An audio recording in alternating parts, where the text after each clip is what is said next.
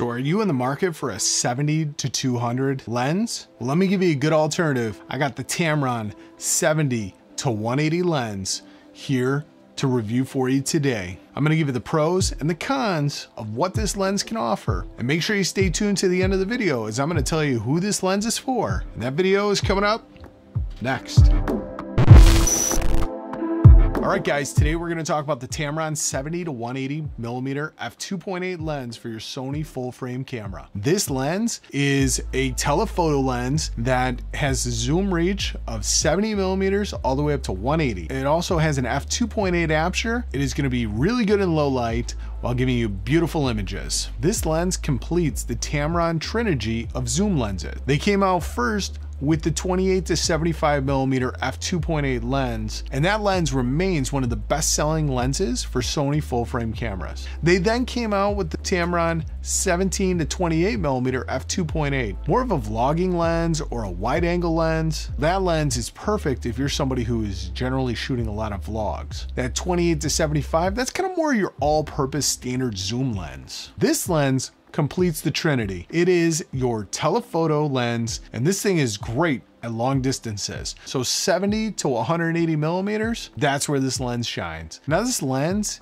is not anything fancy. It's kind of plasticky construction. It does have a weather gasket on it on the bottom, so it is going to provide you with some dust and weatherproofing. It does have a lock switch, so this way it doesn't have any lens creeping. It's not really, I mean, this thing is pretty tight, so I don't see it having a lot of lens creep. It is there if you need it. It's got this really thick zoom ring, so it makes it really easy to zoom in and out. But one of the things that is really weird is that the focus ring is on the back, just like the other two lenses. But let's be completely honest, more than likely you bought a Sony camera because of the great autofocus that it provides. And with a good autofocus means that do you really need to use manual focus in most of your shots? Normally, you're gonna be using like that tap the track feature that most new Sony cameras have. Now this thing does have a 67mm filter thread on it, and it's got a really nice piece of glass. If you need an ND filter, you're going to want to get a 67mm filter. Now what I am going to do is I'm going to throw this on the camera. We're going to shoot it at 70mm, and then I'm going to try, if I have enough room, to back it up and shoot it at 180mm. We'll see how this works,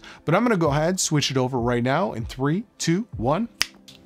All right, so we're back here at 70mm. This thing is really far away now. Now, the reason why you can hear me so well is because I do have the microphone boom just out of the shot, and I have a very long cord running to this camera. This is not the ideal setup that you want to be shooting at. I want to give you what the image is going to look like coming out of this camera at 70mm. Definitely don't have enough room to back this thing up to 180mm, but this is the image quality you can expect to receive out of this lens. Now, I did use this lens for a 2-day conference that I had at work, and this lens worked out great during this conference. Now I had it normally zoomed in at about 135mm. I thought the lens did exceptionally well. The tap to focus worked really great, and the touch tracking on my Sony A7C did a fantastic job of tracking the subject no matter where they move. You can totally use this thing as a great production camera from long distances. This lens is a tank. It's pretty heavy. It comes in at 1.8 pounds or 810 grams, so it's going to be a very thick, heavy lens, and that's not a problem because sometimes thick and heavy glass is better, especially when there's no optical lens stabilization. So this lens has no stabilization built in. So you are going to be relying on your camera's stabilization to really do everything, all the heavy lifting. And to be completely honest with you, it does an okay job. It's not going to give you super smooth, buttery, crisp, easy shots. Nope, not coming out of this lens. So to be honest with you, this lens works great on a tripod. Like I said, shooting long distances straight down is where this lens is going to shine. As you can see here at 70mm, I think the image looks really good. Now, if you have one of the new Sony cameras with gyro stabilization, you can always use the gyro stabilization to help smooth out the image even more. The downside with the gyro stabilization is it is going to crop into your lens a little bit further. I would just recommend shooting wider than you need if you're going to use that gyro stabilization. Now again, the aperture starts at f2.8 and it goes all the way up to f22. For longer distances, you are going to want to increase that aperture because the further you are away from your subject, the shallower that depth of field becomes. f2.8 is great for like portraits and for things where people are not going to be moving, like like this type of video. The downside is though, is you don't want like your nose and your mouth and your eyes to be in focus, but then your ears are out of focus and you got that like kind of fuzzy ear effect. So I don't like that. Hopefully, I'm currently shooting at f4. Hopefully I don't have that going on right now. Now let's talk about cost. This lens is a budget lens. It's gonna come in at $1,200. As far as zoom lenses that are telephoto, that's 70 to 200-ish range, this lens is definitely gonna be budget friendly. So before I get to why this lens is so much more budget friendly than the next lens, its direct competitor that I'm gonna talk about, what I'd like to do is introduce myself. My name's Brian, the camera guy. On my channel, I review Sony cameras and their lenses. If that's something you're into, make sure you hit that subscribe button and that bell notification so you don't miss out on my future videos. And if you're finding value in this video, do me a favor, smash that like button and comment down below. Are you thinking about picking up this lens? Now, let's get to what the direct competition is to this lens. Now again, this is a budget version of that kind of 70 to 200 range. Now Sony just came out with the 70 to 200 version 2.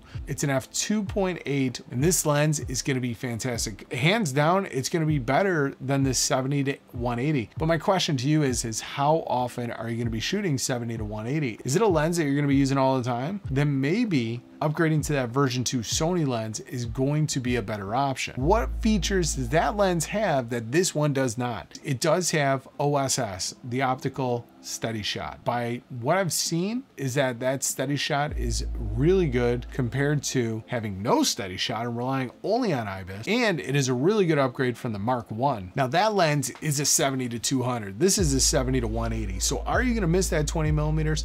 I don't think you will. I question how often you're gonna actually be shooting at 180 or 200 millimeters. If you're shooting at that, you're probably shooting something really far away, and 20 millimeters is probably not gonna make that big of a difference. Now, if you have a Sony Full Frame Camera, which is what this lens is meant for, you can always punch into Super 35 mode or use clear image zoom.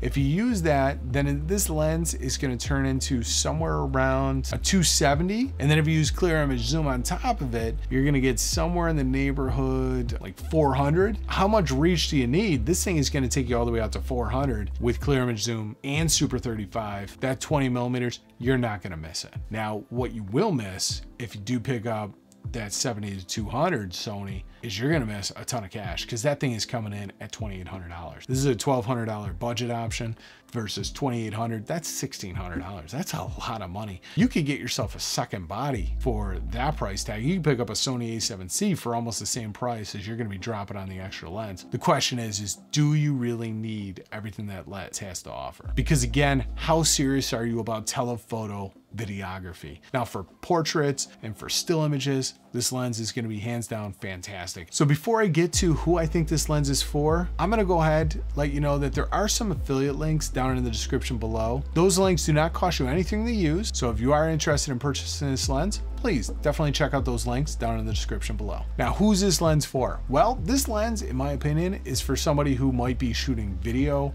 for weddings. So you can be really far back and you can go ahead and get some fantastic video images from way far back. So you can capture that intimate ceremony up tight, up close with this lens. Again, this is going to be a great portrait lens. Generally 85 or 135 is going to be the sweet spot for portrait work. 70 to 180, you got yourself covered. It's going to make the image, the face look really nice. This is also going to be for anybody who is looking to shoot some sort of conference or something where you need a lot of reach. If you like this video, I'm sure you're going to like the video on the screen right now about another lens for your Sony system. Go ahead and click on that video and I'll see you on that one next. Before you leave, don't forget to like, subscribe, and ring the bell. Brian, out. You're way far away.